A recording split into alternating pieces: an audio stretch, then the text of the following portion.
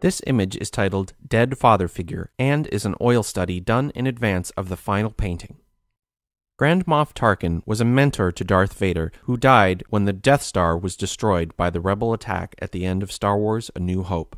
Tarkin was one of the few people who still held Vader's respect as well as his obedience.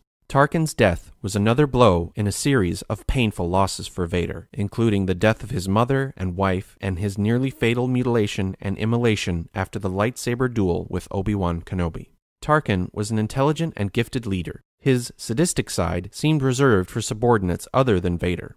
Whether out of respect or fear, Tarkin treated Vader as an equal rather than a monster. He seemed to exhibit an understanding of Vader's plight, and Vader feels a profound sense of loss for his one remaining friend and mentor.